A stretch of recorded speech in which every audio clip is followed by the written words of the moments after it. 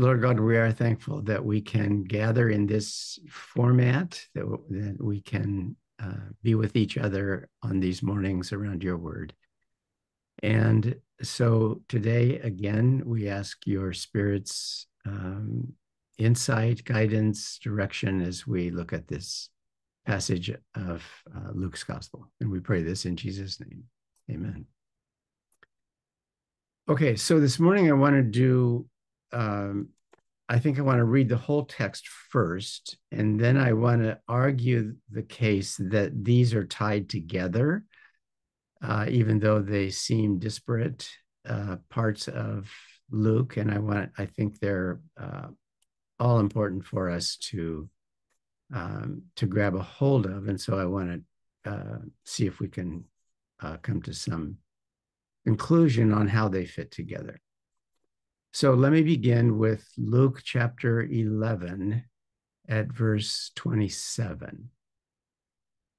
And it happened when he was, or as he was saying these things, a certain woman from the crowd raised her voice, and she said to him, "Blessed the womb, the one carrying you, and the breasts from which you gain strength." And he said, "Rather, blessed the one who is hearing the word of God and guarding it." Now, as the crowd was increasing, he began to speak. "This generation is an evil generation. It is seeking a sign, and a sign will not be given to it except the sign of Jonah. For just as it happened, Jonah was a sign to the Ninevites. Thus, also the Son of Man will be a sign to this generation. The Queen of the South, she raised up, or she will be raised up in judgment against, or after, I think against is probably better, against the men. And interestingly here, it's not anthropos, it's aner, it's men for some reason.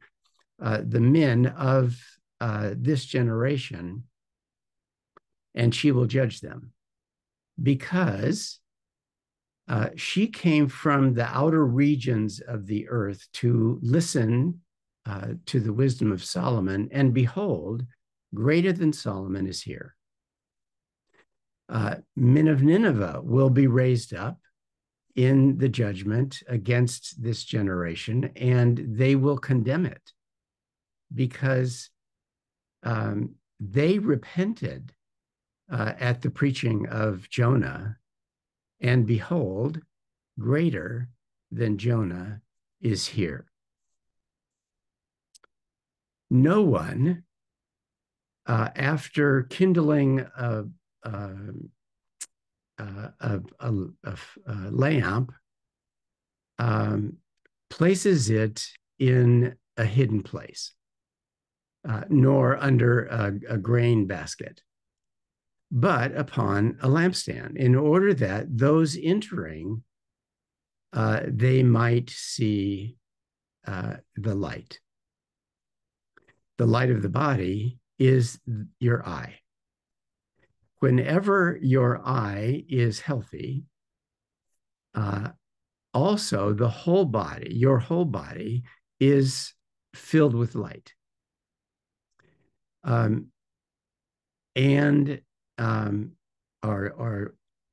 If it is, whenever it is evil, it might be evil, also your body is filled with darkness. Therefore, watch carefully so that the light in you is not darkness. Therefore, if your whole body is light, there's filled with light, not having any part of darkness. The whole will be as whenever the light shines its rays on you. Okay, so when it's filled with light, the light rays will shine on you. Okay. So what I want to say about this is it's critically important for our understanding of a text like this in relationship to the Word of God, in relationship to how we respond. And here I would say, let me just give you a summary. What I would say by way of summary is that the first section, 26 and 27, or 27 and 28, have to do with hearing and guarding the Word of God. The next section about with the Ninevites, with Jonah and the Queen of the South of Sheba, has to do with responding to the word, specifically in terms of repentance. And the third section about the lamp, your eye is the lamp of the body and so forth, has to do with the inner transformation that will come out as you live your life because of a healthy eye. Okay. And that transformation is really based on an understanding of the text, the preaching of Jonah, or the preaching of Jesus, which is greater than Jonah, or greater than the wisdom of Solomon. And it is a reflection of the importance of the Word of God. So I want to tie these three thoughts together. So if we look at the first couple, or the first two verses, it sounds like when Jesus says, "Oh, don't bless Mary's womb," there's something greater than that you should bless. Now he's not. I don't think Jesus or Lucas is intending for this to be a put down of Mary. It's not disparaging Mary. Rather, Jesus here, I believe, is subverting the status of Mary based on ancestry, or based specifically on her children. That was the way a woman at the time really received status. What the accomplishments of her children, especially her sons in this point, in that patriarchal society. And so what Jesus is saying is, no, don't bless Mary. Mary isn't blessed because of her progeny, because of the children that she's had, specifically, himself. She's blessed because she has heard and guarded the Word of God. In that sense, she's carried the Word of God. Now, if you go back to the what we call the Magnificat in Luke chapter 1, Mary's song, you see there that the whole thing is really quotes from Scripture. She knows her Bible. She knows what this one strand, especially, of what God is doing to raise up the humble, to raise up the poor, to bring down the mighty of the world. There's a grand reversal, and she gets it. She understands it. And what Jesus is now saying to the woman who's in the crowd who spoke out, he is saying, no, listen, the reason Mary is blessed is because she heard the word, she carried it in her heart, and she guarded it. She, in that sense, she committed herself to it. She believed it, and she committed herself to it. So I think that's what's going on in this first section. It's elevating the Word of God to the place of prominence in a person's life. What's going to guide you? What's going to lead you? How are you going to understand life and what God is doing in life? And the way you're going to do that is through the Word of God. And I think Jesus here has in mind the Word of God as Hebrew Bible, right? Although it hadn't been finalized in terms of canonical writings, there were still the Pentateuch and the law and so forth. But I think Luke has in mind Jesus' words as well. So I think we have that put together in this particular text. Secondly, in the section on which comes from verse 29 to 32, we see here that what the Queen of Sheba, the Queen of the South, did was came and listened to Solomon's wisdom and concurred that Solomon had wisdom beyond anybody she had ever heard. But the point that Luke is making, that Jesus is making, and Luke is recording here, is that there is someone greater than Solomon who is here. Are you listening to him? The same is true with the Ninevites. They listened to Jonah. Jonah was the sign. Now, one wonders what that means, because was it his preaching that was the sign to them? Was it that he had been in the big fish for 3 days and God had spared his life? Was that the sign? So it was kind of a resurrection experience. What was exactly the sign that Jonah is? And it doesn't tell us. It's just that Jonah was a sign, and in Jonah's preaching, and I think it bends towards the preaching because we're really focused here on the word. It bends towards the preaching, but it's I think a combination of all. But Jonah himself was then the sign, and his preaching was the sign to the Ninevites. Now, the critical thing is what they did with that. Jesus said this generation that he's in isn't going to get another sign. By the way, was the exorcism not enough of a sign? But they're not going to get a sign. They're not going to get a sign that authenticates what Jesus has already done. He himself is authenticating the word of God and the work of God. And you see that in the exorcisms. And then you'll see that in the resurrection later. And you'll see it in his preaching. So Jesus then becomes a sign like Jonah was a sign. The issue was that the Ninevites, these Gentiles, like the Queen of Sheba, a Gentile, responded to the preaching of Jonah with repentance. The whole country did. The men, the women, the cattle, everybody did. And they responded. One of the things that tells us, I think, is that God's mercy, God's grace, God's salvation goes wider than we often expect it to go. Here you have the example of Gentiles to whom the salvation of God has come. And they've heard the word and they've repented. And Jesus is saying that now to, is he saying that to Jewish people? Is he saying it to a mixed audience on this travel that he is doing from Galilee to Judea?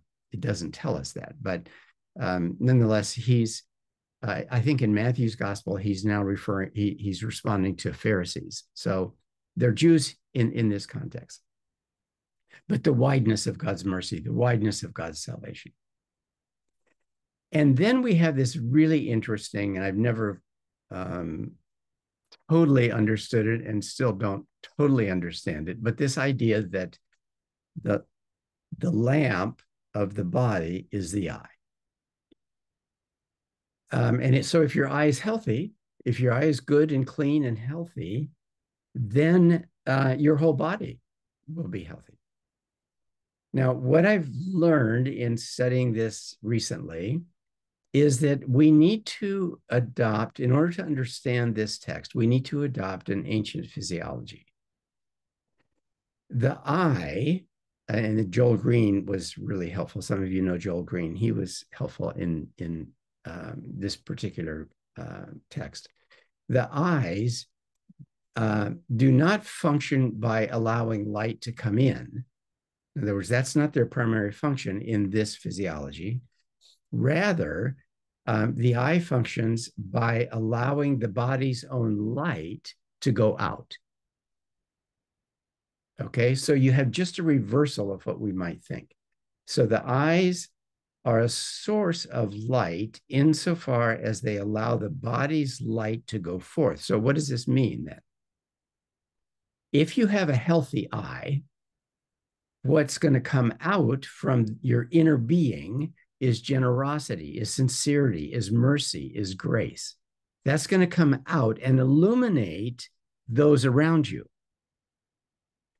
If you have an evil eye or a sick eye, it's an indication that there is darkness inside of you, darkness here metaphorically, but a darkness inside of you that is selfishness, it's covetousness, it's rebellion, it's sinfulness. And that's going to come out and that's going to spread among the people.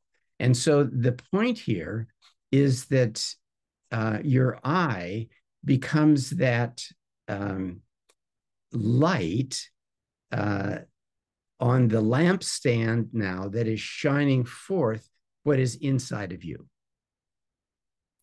So if we put these then together, if we put these three texts together, the first is really a challenge to hear and guard the word of God. The second section is a challenge to respond to the word of God, to the preaching of Jonah, to the preaching of Jesus, to the wisdom of Solomon, respond to that with repentance. And the third is then the transformation that takes place inside of you when you hear and guard the word, and when you then do that by repentance, there is an inner change, a transformation in you. And that transformation then spreads its light. As it comes through the eye, it spreads its light on those around you as an indication of generosity, of mercy, of compassion, and so forth. Okay. So I'm going to stop there. In your outline, I put down 3 questions. But before we get to the questions, I'm going to just stop talking there and see if anybody has anything they want to contribute. So let's see, we do have one thing in the chat, and I'll just mention that I'm going to post something in the chat for anyone about a class Michael Barron will be teaching on Sunday. So I'll give you the information there. But Marie says, in verse 28, I agree that Jesus is not subverting motherhood. His better comparison is that hearing the word of God is gestational and the doing is the nutrition we need. Okay, good. Yeah, no, I don't think he's subverting motherhood. I don't think he's subverting. What I think he is subverting is the tradition that Mary then fell into in terms of her status is based on her children's and specifically on Jesus' work. No, Jesus is saying, no, that's not where her status is from. It's from her hearing and guarding, gestating the word of God. Yeah. Okay, let's see. We have a couple of hands. Claudia, go ahead. First of all, Tom, I have to say your summary and insight, keep, respond, and then transformation is mind-blowing. You're just so good at this, and I'm so grateful for this one particular teaching. Okay, that being said, how often I've thought, and I've heard other people say, well, if only we'd been around when Jesus walked, then we'd really get it. And this middle section, and we know his own people who lived with him for years, half the time they were in a fog and didn't get it. And it's something about faith, and it's something about I don't know, access that even those who were in Nineveh, who walked with Jesus, there's more there that we have to depend on God to bring us along, or we have to open ourselves to receive it. Anyway, that's it. That's all.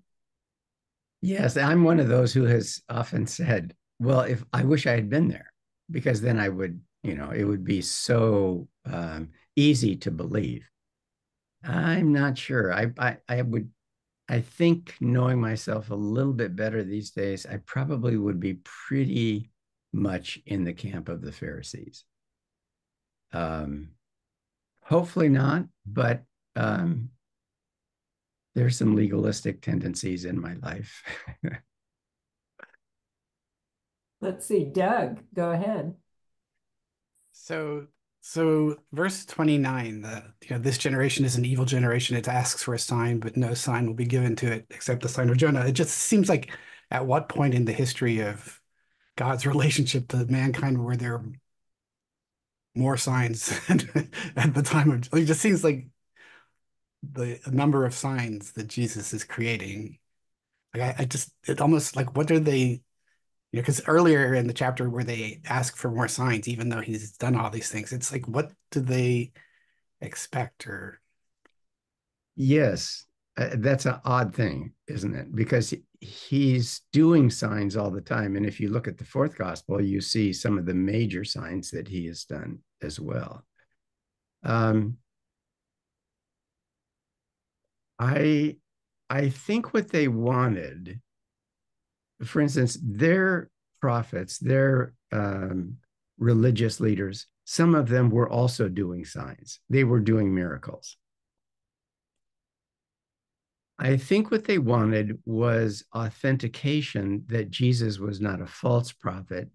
And this is the text that we looked at last time, doing these things, these magical things in the power of the devil. And so they were saying, okay, our guys do that as well. But prove that your signs are coming from God.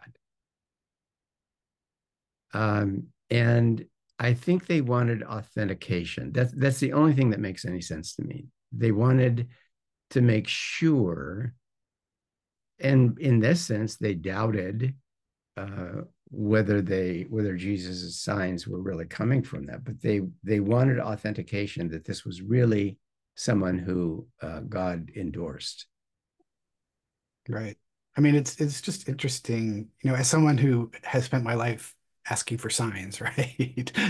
Like to look at the 2 points in the history of God's relationship to us, which is sort of like the Exodus and then the time of Jesus, where there was just so many signs, and yet it didn't seem to make a difference in terms of people's belief. Like it's just sort of it's remarkable. Mm-hmm. Mm-hmm. Let's see, others, do we have other questions, comments? Mary, go ahead. Well, I would just throw out a shout out to the concept of obedience. One of my favorite books that I would highly recommend is Eugene Peterson's book. What is it? A Long Obedience in the Right Direction. Same direction, yeah. And I do think this is, I think, evergreen, because it's great to have Bible studies and do things like we're doing right now. And isn't this uplifting and talking about the philosophy and what we believe and what we don't believe?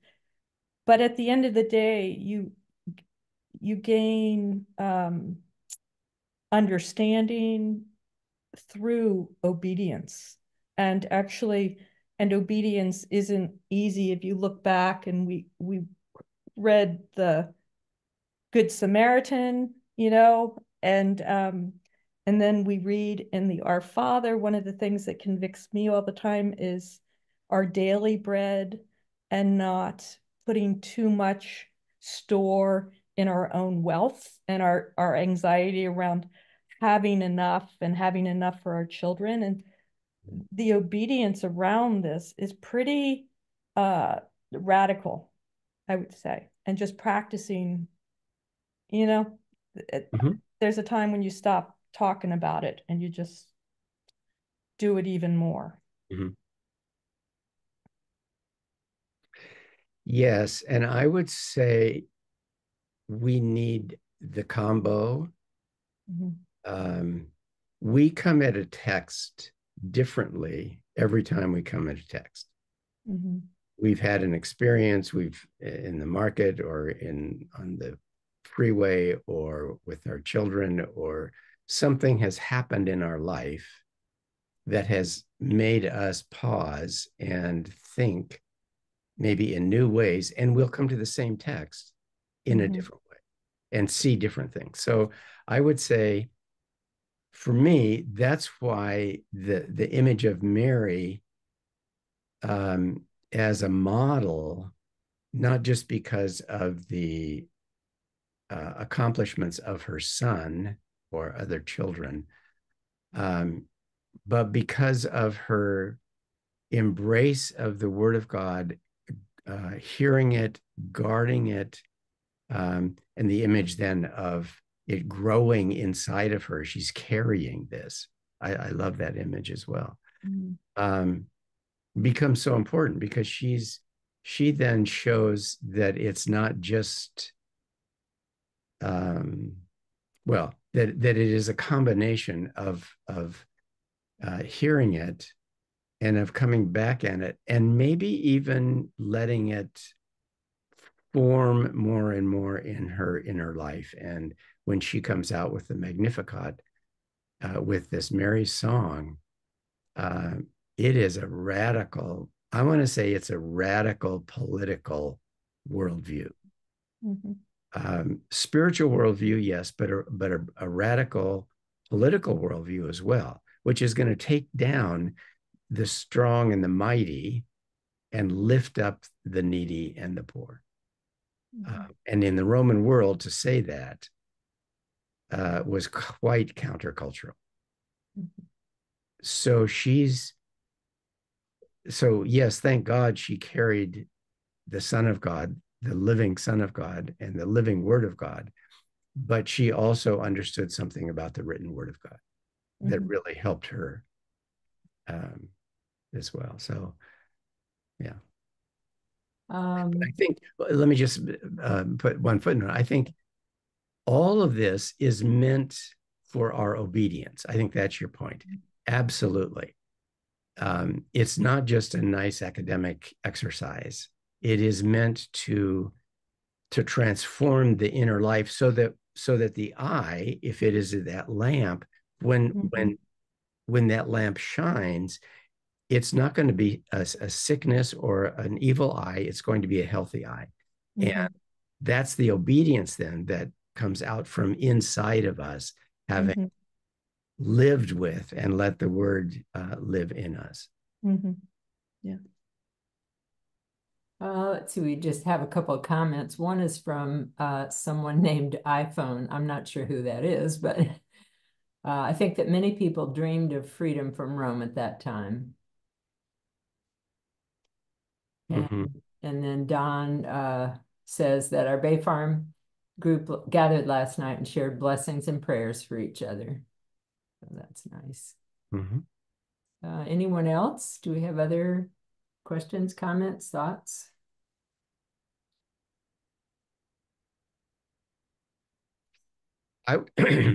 Excuse me, just in closing, I would say one of the interesting things that I have had to adjust to, we never get to complete obedience. I thought, and I've said this to you before, but I thought by this time in my life, I wouldn't have to learn anymore. I mean, I know enough. I mean, I've been, thinking about this stuff and trying to put it into practice since the womb almost, give or take a few blips that I wasn't quite there. I still have to learn about this, and obedience is still an ever-present challenge. It's not something that we arrive at, and that's why I think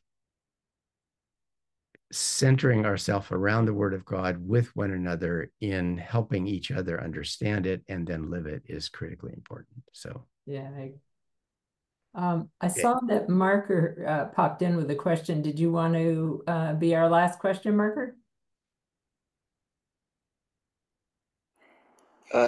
Yes. To me, the amazing thing about the reference to Jonah is, as I recall, I probably should have gone back and looked at it closer, but pardon the puppy. But it doesn't seem like the Ninevites asked for a sign. At least it's not recorded in the story that they ever asked for a sign. And I think it's remarkable that in the preaching of the word to the Ninevites, they were convicted and that they responded with such resounding faith that it kind of puts everybody else to shame, including us. Mm-hmm. Mm-hmm. Yeah, no, I think you're absolutely right. And that's part of I think the wideness of God's mercy. God cared about the Ninevites. God cared about the Gentiles.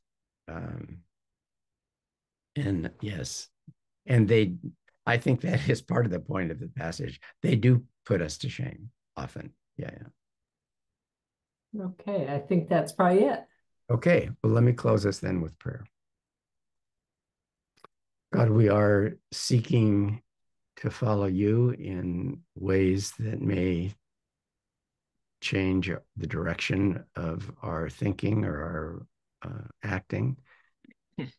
And we ask that your Spirit would give us the courage to so be that person, that new person, that person transformed, that person whose eye is a lamp of goodness and grace and mercy toward those that come our way and we cross paths with. So guide us in this living, the excitement of it, the challenge of it, the comfort of it. Guide us in all those ways by your Spirit, we pray in Jesus' name. Amen.